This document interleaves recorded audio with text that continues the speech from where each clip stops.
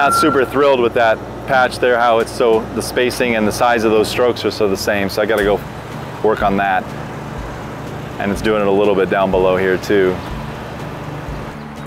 I do think that one of the differences between this kind of art and art that an artist traditionally does in their studio is that this brings, you know, the gallery or the museum or the idea of how we look at art out into the public. And so as people walk by and they interact and they cheer you on or they just stop and look, it's not just one type of person. Oh, the first time I've seen it. So I just decided to take some lunch downtown and saw this going up. It was wonderful. You got the whole swath of humanity, really. The museum sort of brought out in front of them, and they're able to encounter it. And I think that's pretty cool too, the way that it sort of penetrates past that barrier that I think some people perceive between themselves and art.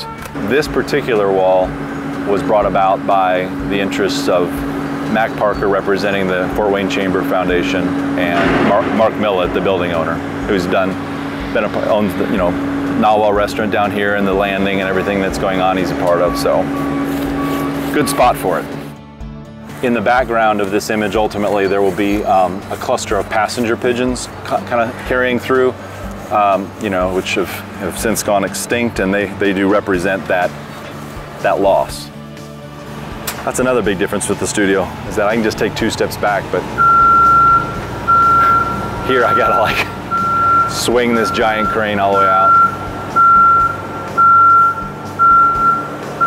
But you really can't tell what's wrong until you get away from it.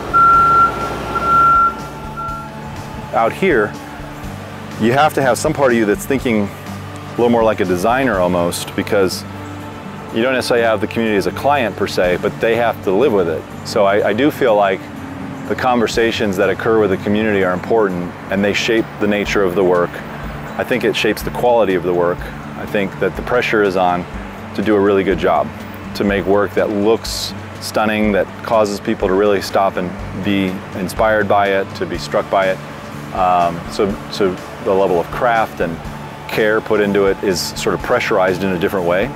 There's a bit of a loneliness to the image, the solitary nature of this beast, this bison, and I hope that that causes them to maybe take a little bit quieter, contemplative look at it and to think about this creature who's so large, he's sort of standing in as something more than just a bison, and that causes them to pause and be swept up in the image, not just to be like, wow, that's really cool and really big, and be inspired just by the technique of it, but rather that they are able to kind of contemplate the quiet steadiness of this creature